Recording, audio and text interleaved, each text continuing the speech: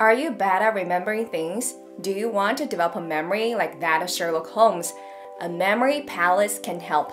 The ancient Greeks created it, and the world memory champions use it to stick a huge amount of information in their mind. Are memory champions more intelligent than the general public? No! Scientists found that their intellect and brain structures are not superior. The only difference is that when learning new information, they use the brain regions associated with visual and spatial memory. With a bit of practice, you can remember almost anything.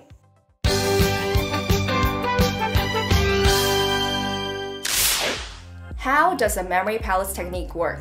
Basically, humans are very good at remembering visual and spatial information, but not so good at remembering abstract information like numbers, words, and lists.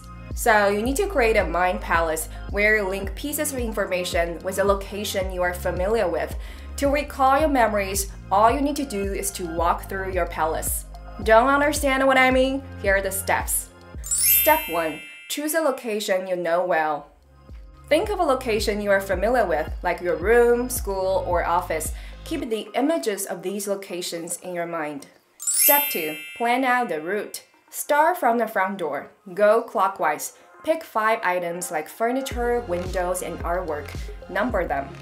Step 3. Add information to the items. Get a list of things that you want to remember, be it numbers, cards, test information, a speech, or vocabulary. For example, lately I've been trying to memorize some Spanish words. So I got a list. Perro, sonreír, salud, amor, llamar. Convert these things into visual and sensory images in your mind. And then you can start to place information in your mind palace. Associate a new information to each item there. Perro, sonreír. Salud. Amor. Llamar. The crazier, more bizarre you create these images, the more likely you are going to remember them. Step 4. Recall information. Once you have memorized the contents in your palace, spend some time there. Walk through your palace a few times to recall your memories. Step 5. Create multiple palaces. If you have a lot of information to memorize, you probably need more than one mind palace. Each palace can be dedicated for one type of information. Now you know how a mind palace works. It's a powerful way to tap into your brain's ability to store information. Give it a try. 小天才们，别忘了点赞、收藏和转发呀！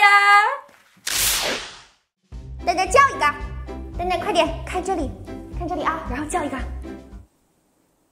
不会叫，我来给你配音啊。丹丹再来。